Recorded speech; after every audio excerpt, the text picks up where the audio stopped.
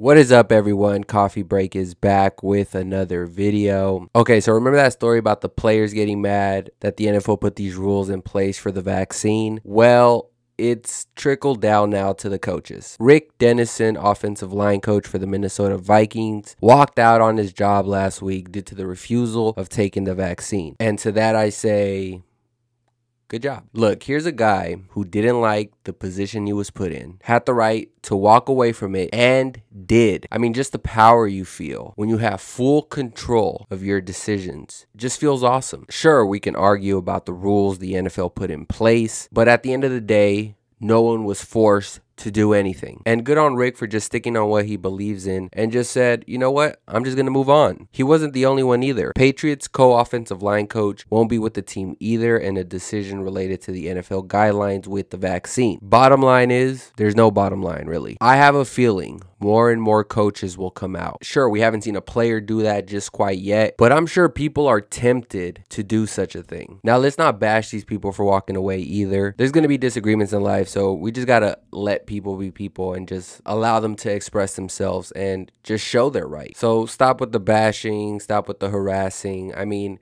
honestly, I hope I don't have to talk about this again.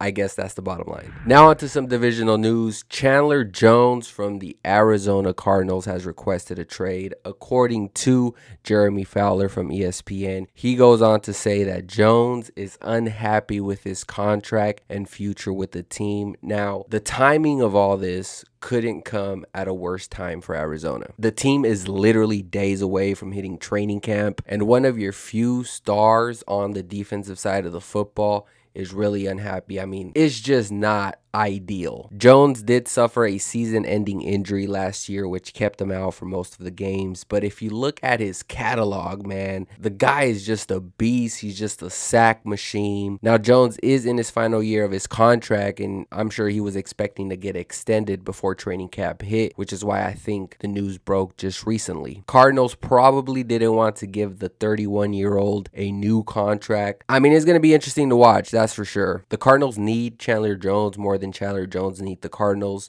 And I mean, yeah, they have JJ Watt, but honestly, that's not going to cut it. But anywho, now on to some 49er news. Ambry Thomas has just signed his rookie contract. He's ready to go for camp. He signed a 4-year, $4.8 million contract. And everyone is still just waiting on Trey Lance. It'll probably just drop today, but we're still waiting. But the 49ers are a day away from breaking camp. It's an exciting time and what feels like a crazy long off season. We finally get to see some football activities take place. I mean, when camp breaks, you're just literally a few weeks away from actual football games being played. I'm talking about preseason, and we're all just trying to follow the storylines. I mean, we have a quarterback competition now. You like to see how guys look returning from injury, Nick Bosa being one of them. And you also just seem to like a player just for some reason. Maybe you like his style of play. You're kind of rooting for him to make the team. You always get those guys every year, and I'm excited to see who that guy will be for me this year. So there's always reasons to tune in for training camp, for preseason, which is why I'll keep a close eye on 49ers beat writers to get their perspective and observations as the 49ers partake in training camp. Now, this does also lead me to some recent news that Fred Warner kind of broke on a KNBR interview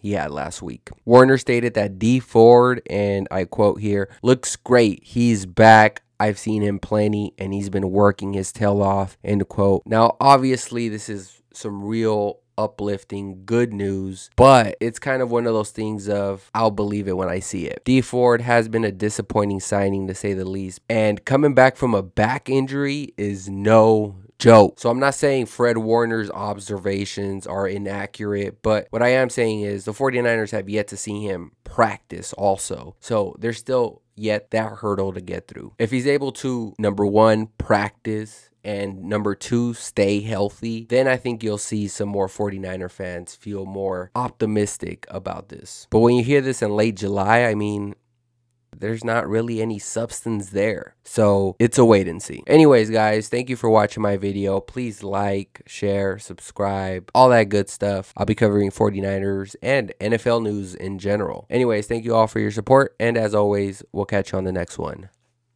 Peace.